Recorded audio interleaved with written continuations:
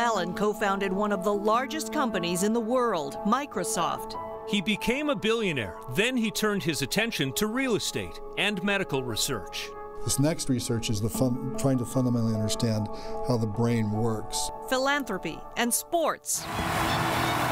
He was the owner of the Seattle Seahawks, a team that won the Super Bowl in 2014. It's just been an amazing year, and all of those games are kind of burned in my mind, and especially the home games and the intensity of the fans. Tonight, we look back on the life of Paul Allen.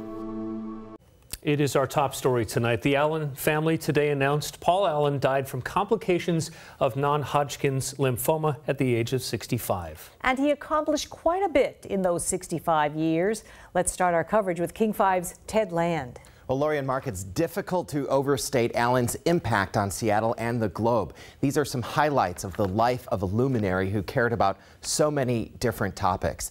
Allen was born in 1953 in Seattle, and when he was 12, his parents decided to send him to a private school, Lakeside, where he would intersect with a very important figure later in his life. That classmate was Bill Gates. The two shared a passion for computing. And in 1975, when they were in college, Allen and Gates formed the company that eventually grew into Microsoft. They were convinced there would be a market for computers, and they wanted to design the software to make these machines work. 7 years later, Allen announced that he had Hodgkin's disease, cancer of the immune system.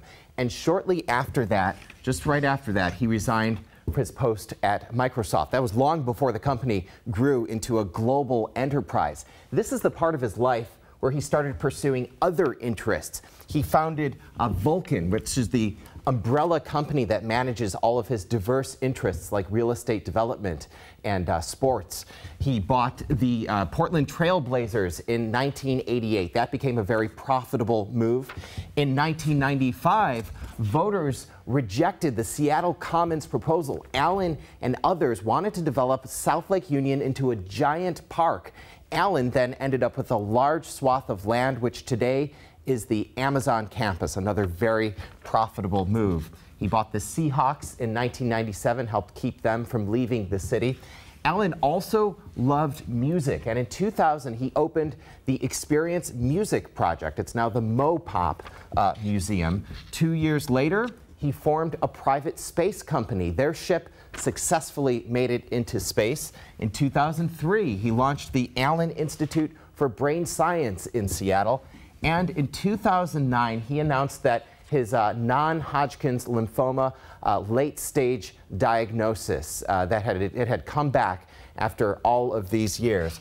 He eventually signed the Giving Pledge. It's a commitment to give away at least half of his wealth to philanthropic causes. That was in 2010. And then just a few weeks ago, at the start of the month, he put out this tweet, and we learned that his lymphoma returned. He said he was optimistic about his treatment. This disease, which was in the background for so much of his life, really helped motivate his work. He wanted to do so much, and he really did. Back to you guys. Thank you, Ted. Paul Allen really left his mark on the city of Seattle. He literally changed the city's landscape. King 5's Chris Daniels tells us how Allen left a legacy which will live on in so many ways.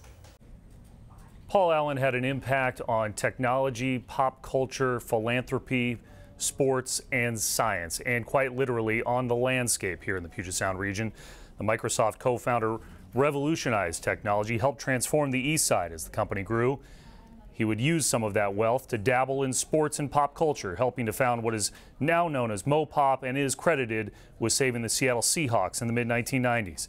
He wanted to build a public park in South Lake Union, but once rebuffed by voters, sold or leased the land, which eventually became the Amazon campus.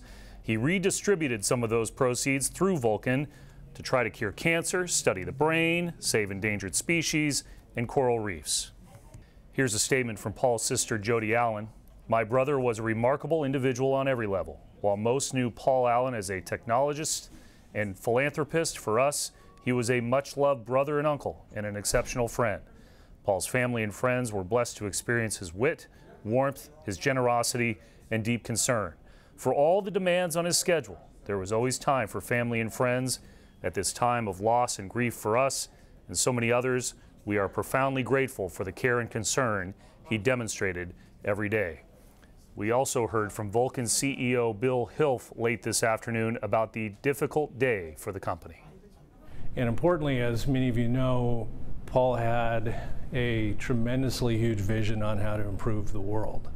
And a big part of our forward plans are to help realize that vision and to continue what he wanted to get done.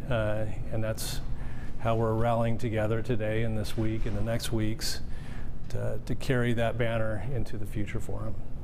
Allen left an imprint on many buildings around the region, including the Allen Institute in South Lake Union. It's our understanding employees at most of his properties in the region really caught off guard by today's news. Allen owned the NFL's Seattle Seahawks and NBA's Portland Trail Blazers. NBA Commissioner Adam Silver and NFL Commissioner Roger Goodell have both issued statements today. Goodell saying, in part, Paul Allen was the driving force behind keeping the NFL in the Pacific Northwest, adding, our league is better for Paul Allen having been a part of it, and the entire NFL sends its deepest condolences to Paul's family and to the Seahawks organization.